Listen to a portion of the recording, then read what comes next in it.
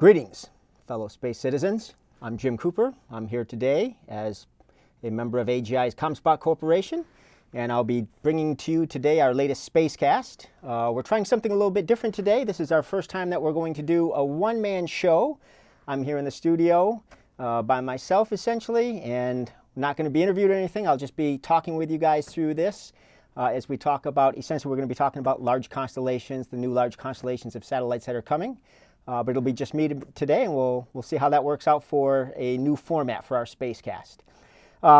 As I said, I want to talk to you guys a little bit today about what's going on, large constellations of satellites. I know this is something that's been in the news a lot over the last year or two, and we just kind of want to address some of the things that we're seeing here from our perspective and some of the analysis that we do. Now, we've done some of this before. I know that we've presented in the past where we've shown various videos of debris clouds in LEO and debris clouds in GEO, and we've even done large constellations in the past.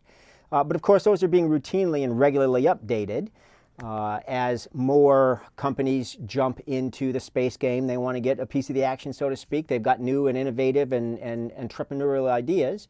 And so they're creating these new concepts, and as they create these new concepts and begin the design and start to move down the path, of course, they have to file for being able to launch those satellites into space. So what I want to show you here is essentially a video that we've done. A version of this has been done in the past, but what we're doing it now is redoing the video to kind of show you what the latest filings look like. We'll go ahead and bring that video up right now. And this is our latest large constellation video. And you'll see what's going to happen here. This video is going to populate by year over on the left with the number of satellites in these various constellations by these companies that are going up each year. And you can kind of see those numbers grow and how drastic that they get as you move through the course of the next decade. And of course, this includes things like the SpaceX Starlink constellation, the OneWeb satellites, which are here listed under Worldview, you know, the Boeing satellites, Amazon, and everything. Recently, the last time we did this video, these numbers reflected something in the neighborhood, if I remember right, 48 or 50,000.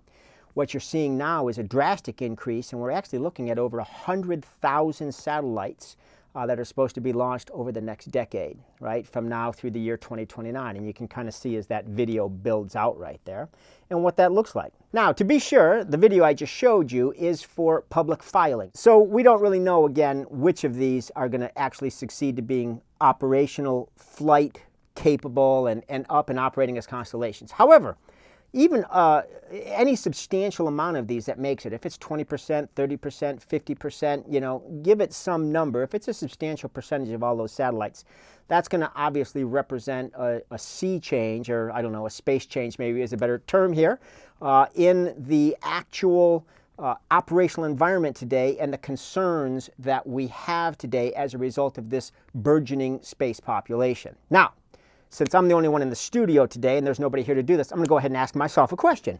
Well, Jim, that's interesting. That was a lot of dots on that screen. What does that all mean?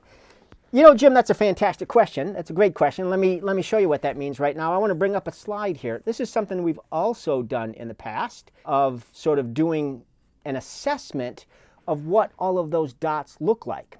And what we're doing is we're now redoing this. We've done this assessment all over again to account for the increased numbers that are reflected in that video that you've just seen.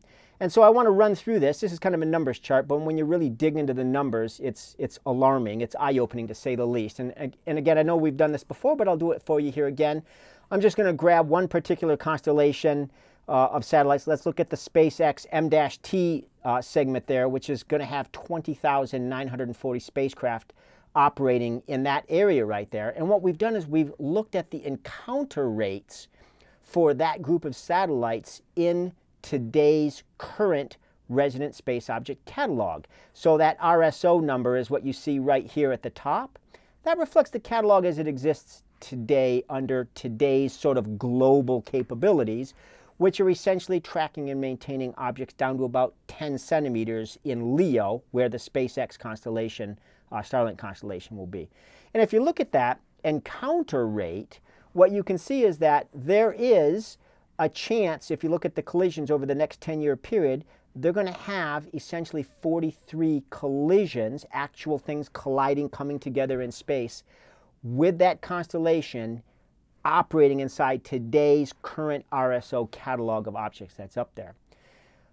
Analogous to that, if they decide for operational purposes that they want to receive a warning anytime something comes within 3 kilometers of one of their satellites, they're going to receive over 13, almost 14 million warnings in this 10-year period.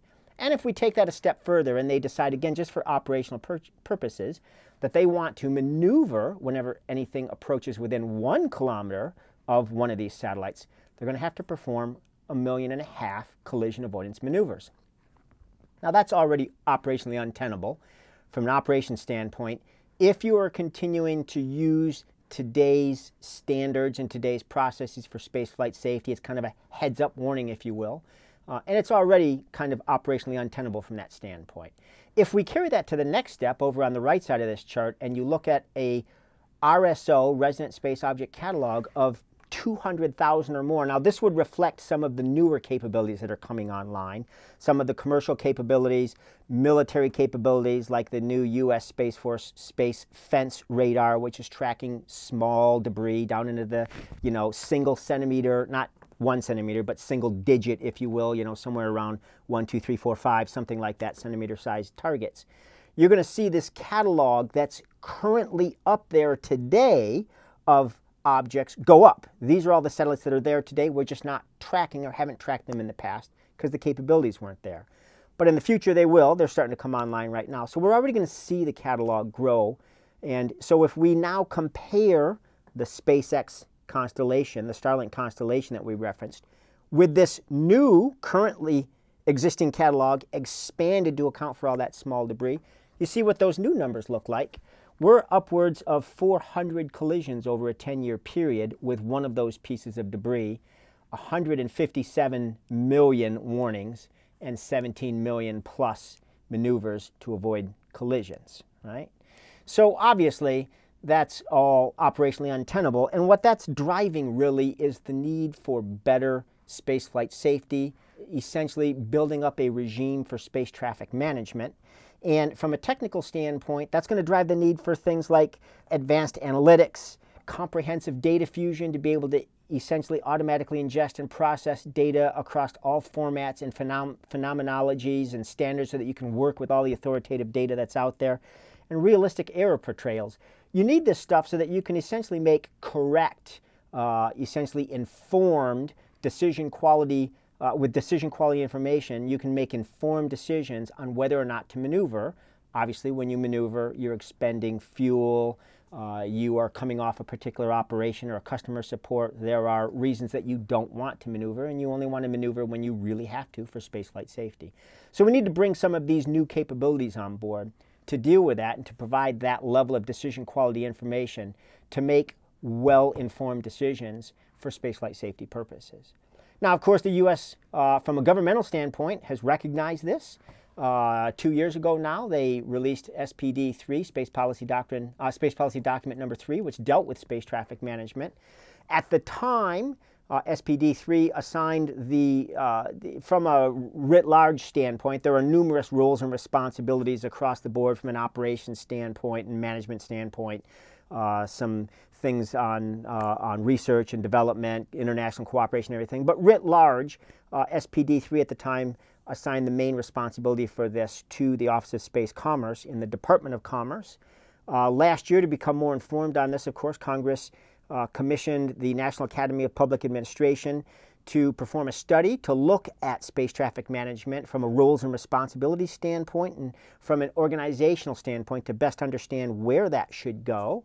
And that study was made public last week, and they confirmed that they confirmed that Office of Space Commerce is probably the most correct or most appropriate organization to take this on, given the factors that they looked at.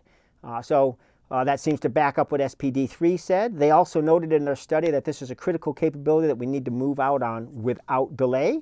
And we all agree with that here at AGI, ComSpot Corporation. We're hoping as responsible space operators, everybody else agrees with that as well. There seems to be a burgeoning discussion on this, one that has kind of moved past the idea that this is a problem. I think it's accepted as a problem.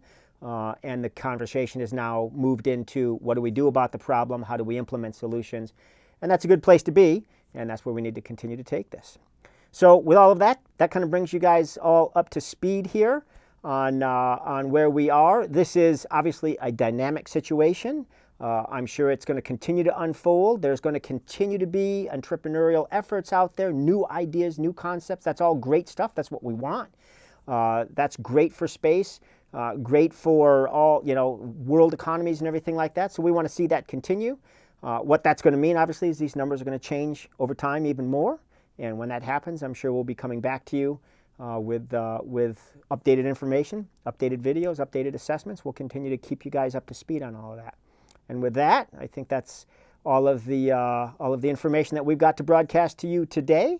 We thank you for joining us. We hope you enjoyed the new format here.